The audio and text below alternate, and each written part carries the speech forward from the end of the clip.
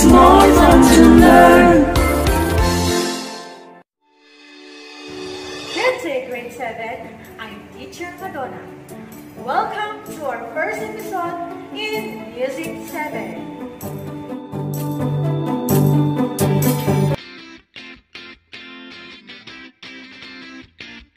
Before we explore the music of the Luzon Lowlands, let us first recall the different musical elements that you have learned in your previous music lessons. The first element is rhythm. Rhythm is the regular repeated pattern of sounds. It serves as the pulse of the musical composition. This element has three components: beat, tempo, and meter.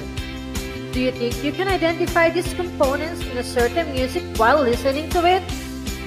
Have you experienced nodding your head or tapping your foot every time you hear music? If so, you are actually feeling the beat of the music. In singing your favorite video tune, you are actually singing the rhythm because of the different note durations of the lyrics of the song. Tempo is the speed of the beat. Every music has its own speed, which depends on the mood of the whole music. Most happy tunes are fast, while sad music is relatively slow. And the meter, which composes of time signature, is a combination of strong beats and weak beats. For example, 4/4 time signature is like counting 1, 2, 3, 4. 1, 2, 3, 4, and so on. This type of meter is commonly used in pop songs. In 3/4 time signature, you just count 1, 2, 3, 1, 2, 3, 1, 2, 3, and so on. This meter is commonly used in waltz music. For the time signature 2/4, you just count 1, 2, 1, 2, 1, 2, and so on. Marches, polkas use this kind of meter. The second element is about the softness and loudness of the music. The dynamics. This can be gradual, or sudden, or abrupt. Dynamics in music suggest the emotional aspect of the composition. Soft music suggests themes such as love, while loud or strong music suggests bravery or war.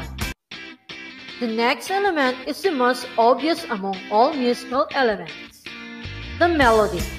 It is the organized sequence of single notes. In other words, it is the main tune of the musical piece. It is what you hear and what retains in your head. Vertical arrangement of sound in a musical piece is called harmony. It is the simultaneous sounding of two or more notes. This element can refer to the chords produced, the accompaniment styles, and the counter melodies.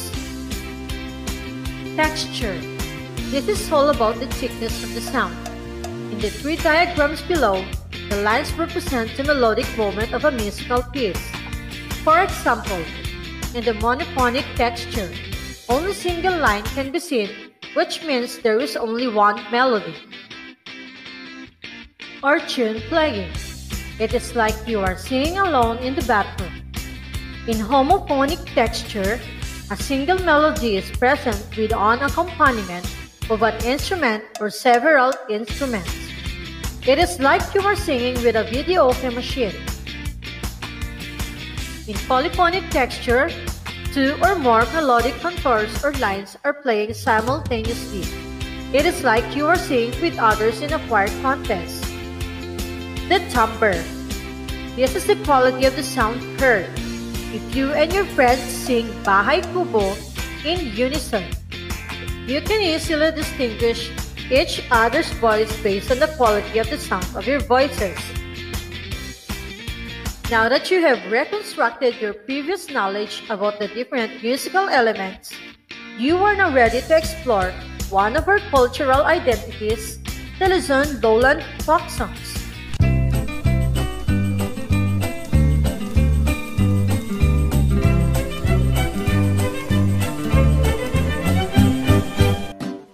because lowland music is made up of simple vocal and instrumental music, primarily a product of daily experiences from folks like farmers, fishermen, artisans, vendors, and other common people.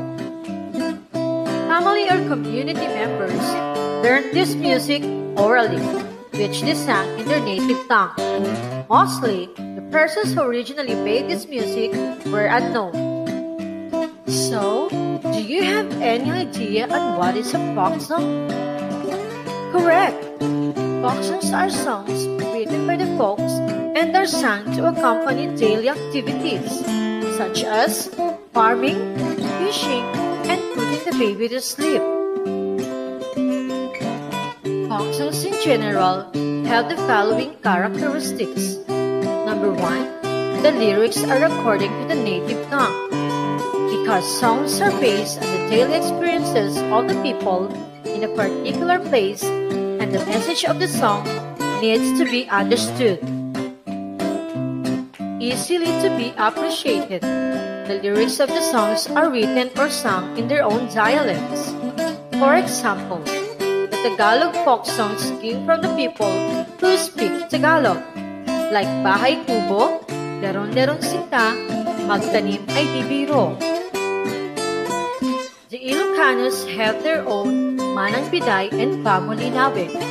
The Kapampangans Ating Kupong Singsing and the Bicolanos Sarong Banggi are just a few among the folk songs of the zone that are sung in their own dialect. Why do you think it is important for a folk song to be sung or written in their native tongue? Exactly, because folk songs are passed down through oral tradition to family or community members, hence learned by mere memorization. Singing is a form of social bonding among early Filipino families because they did not have access to internet, TV, and radio during that time. Singing folk songs became their favorite pastime. The third characteristics of folk songs is unknown composers and lyricists. Most composers of Filipino folk songs are unknown because songs are just based on daily experiences and are passed down orally. Fourth, simple key signature of the song. Do you know how to play a guitar? If you can play this instrument, you can try to play a simple folk song while playing. You will notice that it starts with a particular key and ends in that same key. That only shows the simplicity of the Luzon folk songs. Number 5, double, triple, or quadruple are common meters used. These meters were very common during that time. The dances and common songs are based on these meters. The composers of the folk songs adapted these rhythmic patterns to their compositions. Number 6, primarily based on the community's culture, tradition, and livelihood. And the last characteristics of folk song is short and simple.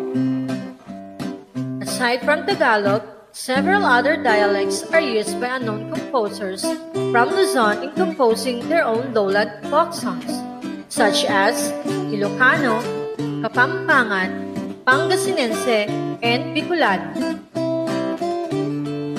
Spanish and other Western influences are very evident in the construction of the songs, such as the meter used and the minor and the major modes. We have discussed the different folk songs of Luzon and how they were passed down from generation to generation. Just like the vocal music, the instrumental music during the time was very popular. Today's different popular K-pop groups or rock bands give us entertainment. But during the early days, there was one instrumental ensemble which provided our grandparents with the music needed for the celebrations. The Rondalia.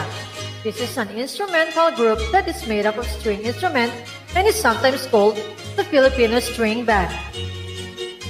Although this ensemble is very much associated with Filipino culture, historians claim that it originated from Spain.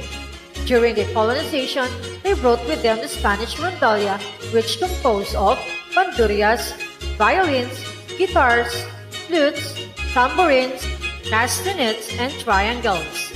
Later, the Filipinos modified the instruments to fit to their culture. But how did the rondalia get its name? According to Dr. Antonio Molina, a national artist for music, the rondalia started as a very informal group of music-loving Filipinos. During the Spanish occupation, the governors asked civilians to guard their mansions at night. Their job is to go around the governor's mansion all night. This is called ronda, or to make rounds. The civilians became bored with this daily routine and decided to make music using guitars and bandurrias while making rounds. Thus, they are called rondalia, which means making music while doing rounds. The rondalia instruments. 1. Bandurria. It is an instrument with the highest pitch range. Usually, this instrument plays the melody.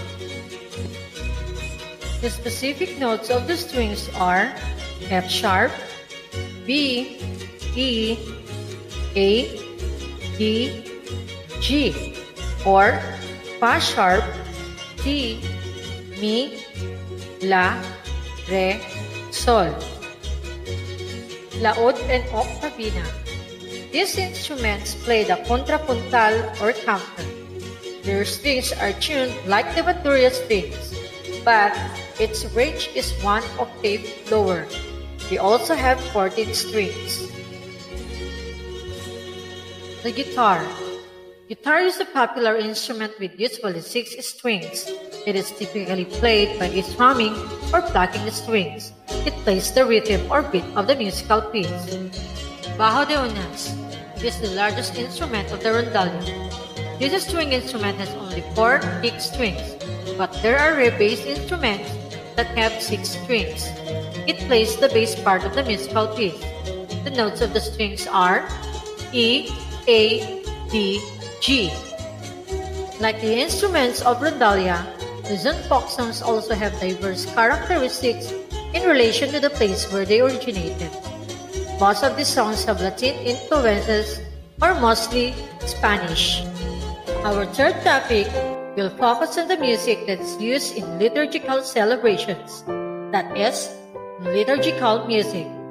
But before we explore the music, let us first know what liturgy is.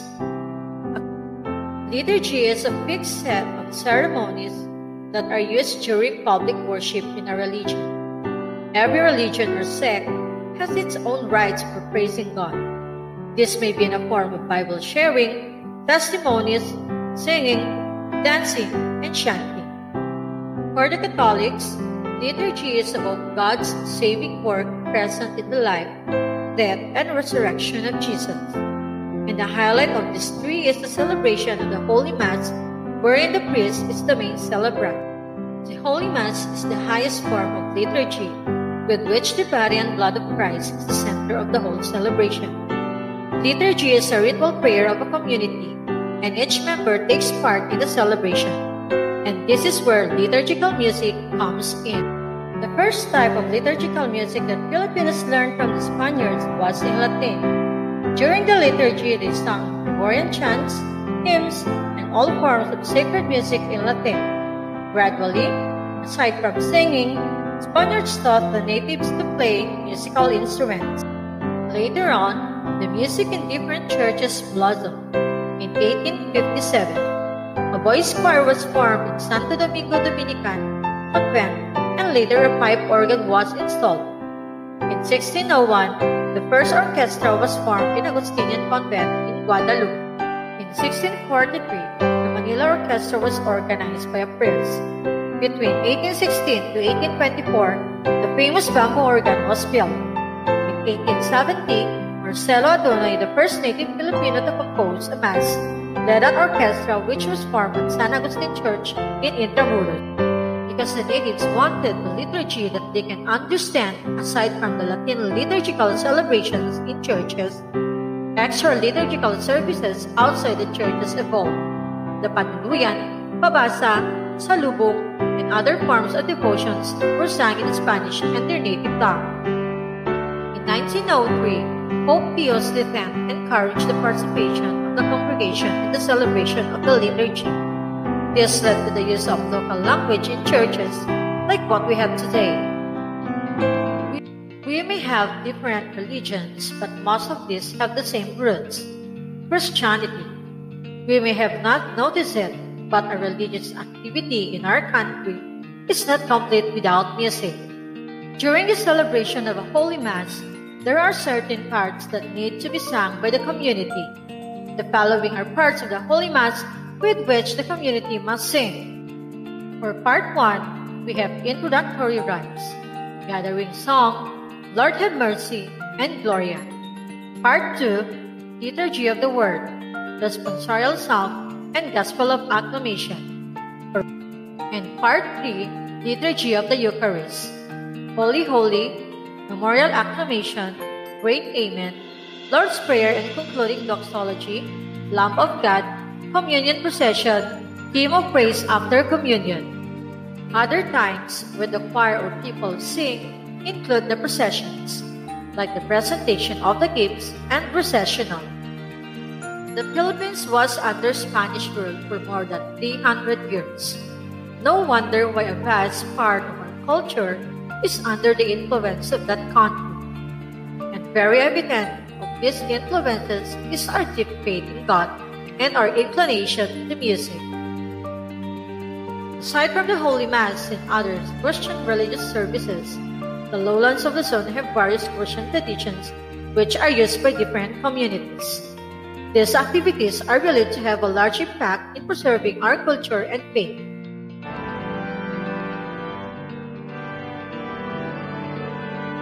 Songs were sung in Spanish and other dialects they fully understand.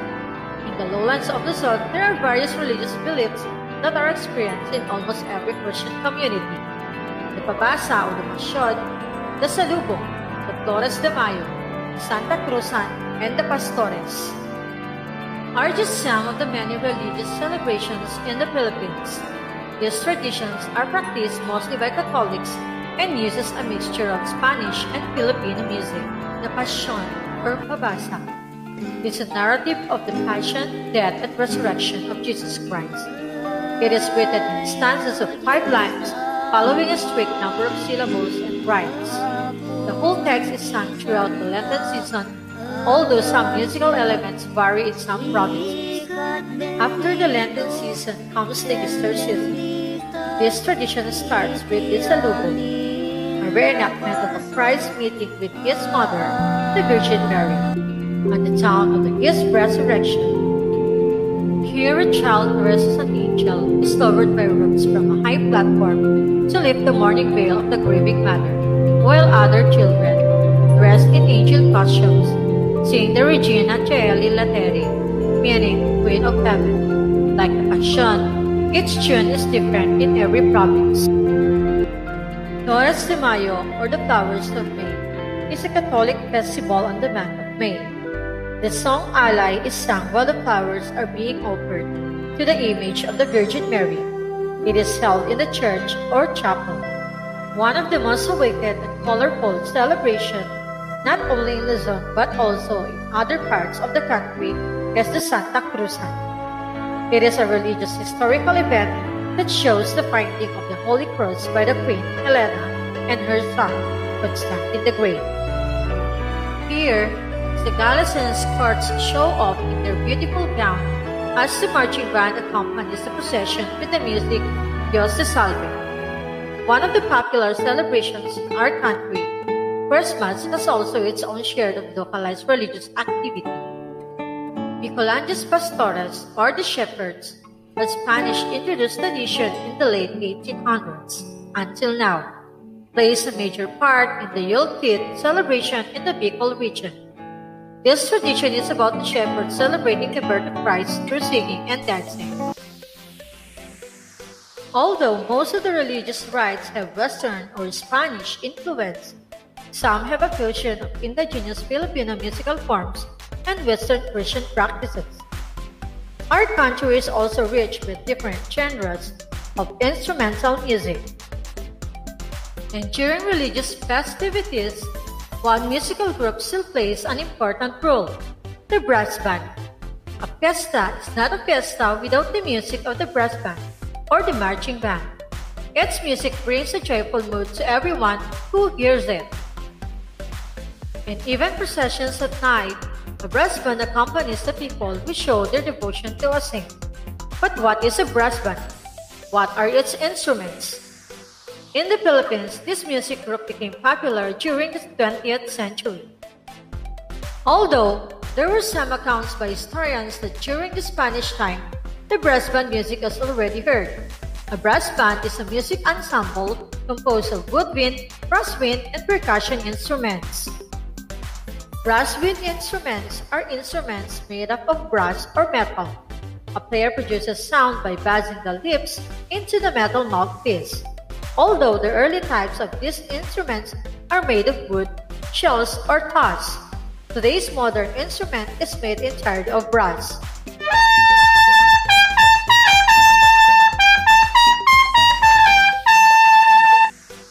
The trumpet. The trumpet is the smallest instrument in the brass family. It usually plays the melody of the music because of its bright and vibrant sound.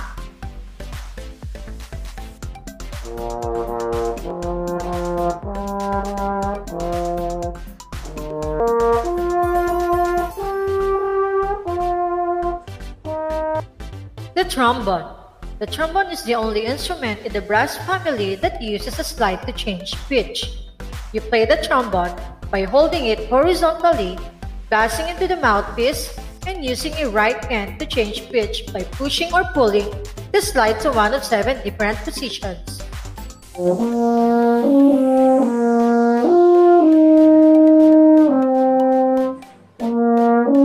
The French horn. It comes from the French hunting horn of the 1600s and produces a wide variety of sound ranging from very loud to very soft, and from harsh and blaring to mellow and smooth.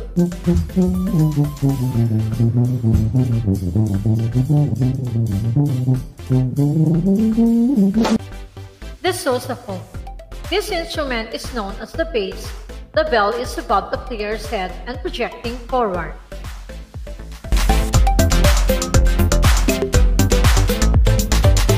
A woodwind instrument is a musical instrument which produces sound when the player blows air against a sharp edge or through a rib. Most of these instruments are made of wood but can be made of other materials such as metals or plastics.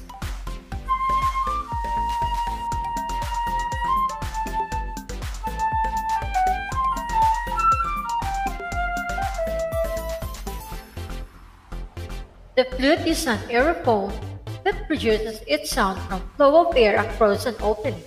The sound it produces is thin in timbre.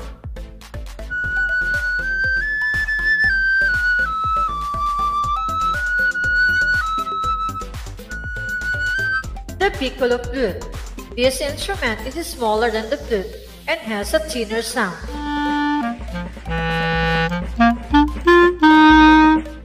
The clarinet.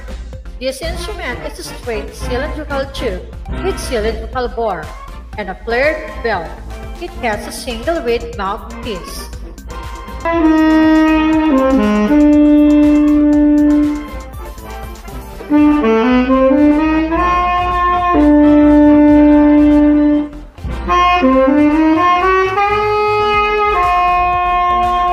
The saxophone. Commonly used in concert bands, military bands, marching bands, and chess bands.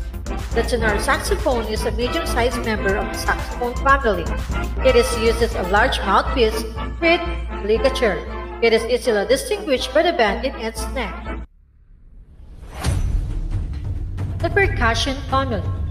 Traditional Philippine brass bands only have these major percussion instruments: the snare drum, the bass drum, and the cymbals.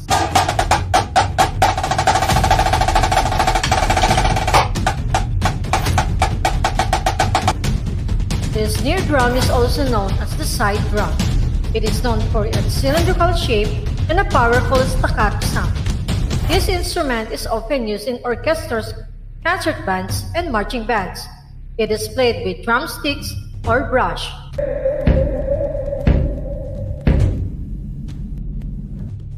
The bass drum. The bass drum produces a low pitch that serves as the rhythmic guide of the ensemble.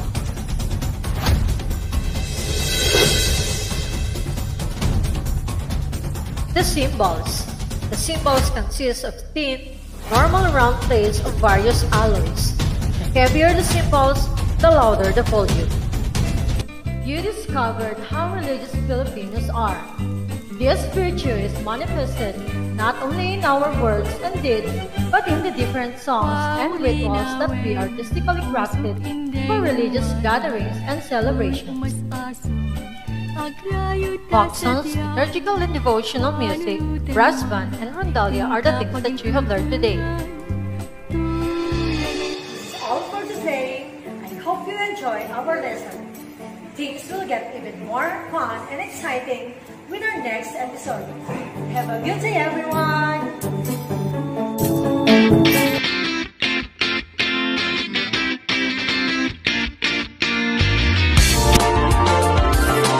It's more fun in love, it's more fun to learn.